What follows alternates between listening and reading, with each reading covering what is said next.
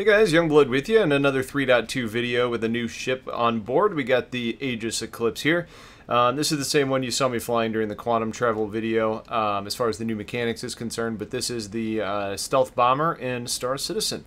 It kind of looks like a stealth bomber, it's shaped like a stealth bomber, and it kind of acts like one. As far as the overall design, really cool. It was built well in the verse.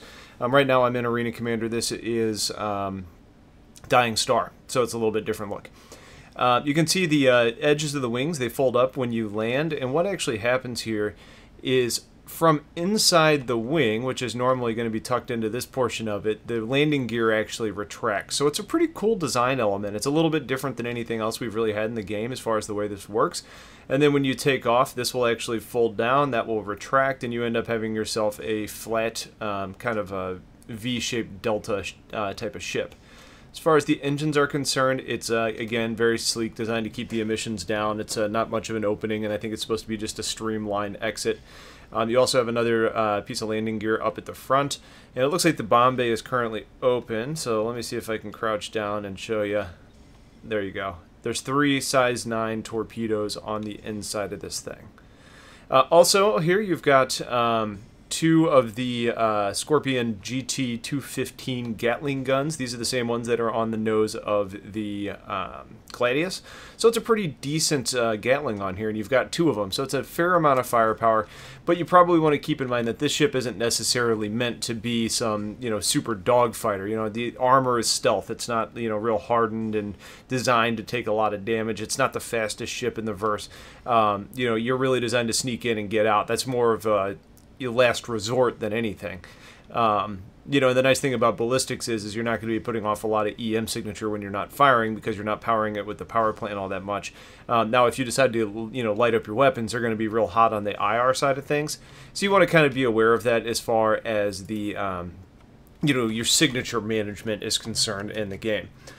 So the door here, it acts a lot like a Gladius or a Saber as far as the way it looks. It is an Aegis ship. The cockpit is kind of fancy. It looks stealth. It's dark. It's green. As far as the visibility is concerned, there's a few things I like and a few things I don't. First off, this area right up here, it really overhangs. It gives you access to all these switches that don't currently do anything anyways, but aesthetically it's kind of nice having all this stuff within reach. It's very current technology, I guess, focused. And you got this kind of console that comes up in this thing, whatever the heck it is. You get some things that are really limiting your vertical visibility out of the ship.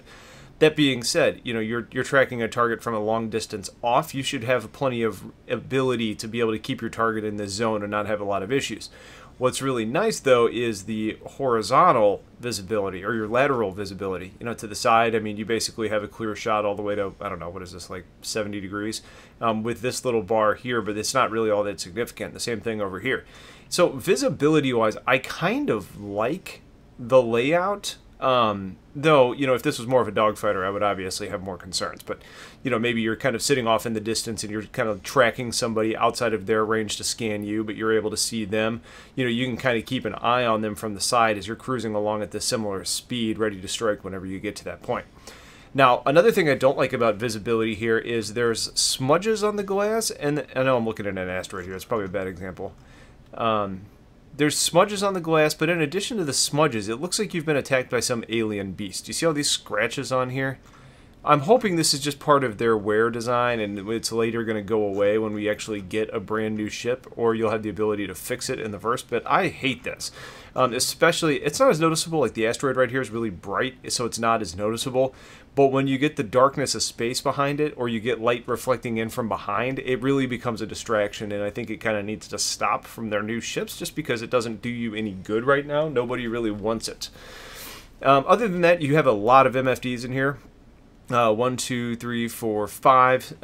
So you can have, basically the majority of your menu, commands up here. I think you have 8, so you can get, 5 out of 8 of them, which is pretty good. And especially when you have something like target status, for example, you're going to have that up here on your HUD anyway. So it's like, well, do you really need to have that down here? So you get a lot of visibility and options as far as controlling your ship goes. So I'm going to go ahead and power this thing up. We'll do a little bit of flying around, and we'll talk about the ship.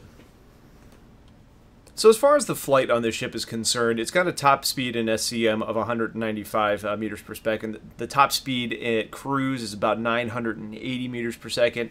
The acceleration, I think, is slightly better than I expected it to be, but honestly, it's nothing impressive. It's not like it's going to be, a drag racer or anything like that. It's meant to sneak up on targets more than actually catch up to targets. But the acceleration is a little bit better than I expected. The agility, I've seen some mixed kind of reviews on. I personally think it's better than I expected it to be. It's kind of average for some of like the medium to like smaller ships. Like if you kind of to compare it to something like a Hornet, it's pretty similar to a Hornet. Hornet's a little bit more agile, but it's not really all that different. But on a ship that's like a bomber like this, I was expecting it to be less, even when they talked about agility not necessarily being a real perk for it in the release of the ship. As far as the weapons go, like I mentioned, 2 size 2 Scorpion Gatling guns. Pretty good, right? The missiles, it's got 3 size 9 torpedoes. Those torpedoes are interesting. I'd like to go ahead and apologize to whoever I blew up in the PTU. I wanted to try and chat you and tell you I was going to shoot at you and apologize in advance or even after, but the chat bugged out and I couldn't see it while I was in the ship. So I made a sacrifice to the channel and I apologize. Anyways, the lock-on range for these torpedoes, I'm seeing reports of people saying it's like 800 meters. I'm seeing reports of people saying it's 3,100 meters. I was able to lock on around the 2,000 meter mark. So it seems to be a little bit different for everybody. I also had an issue where I couldn't lock onto a prospector that was doing some mining, but I was able to lock onto this Constellation. As far as the damage is concerned, about 1 torpedo will take out most of the smaller ships. It took 2 torpedoes to take out a Constellation. So you can kind of see the significance of the payload that these Eclipses are bringing along and the amount of damage that they can end up doing to other ships down the line. So overall, I mean, the ship itself, I love the design. It's fun to fly. It's kind of cool. I have some slight concerns about people trolling with it.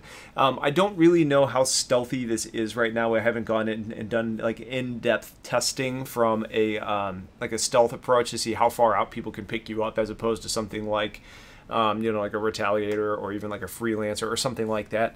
And so, yeah, I mean, we'll have further testing on that. Maybe even do like a stealth off and have like a Ghost versus a Saber versus a EX versus a Eclipse or something like that. We'll see.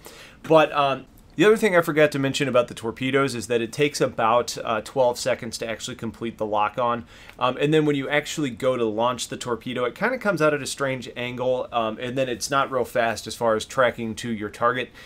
So if you're going against a really like fast or nimble ship like a fighter, using these torpedoes, it's going to be 1, hard to get the lock, and 2, actually landing the shot may be really difficult as well.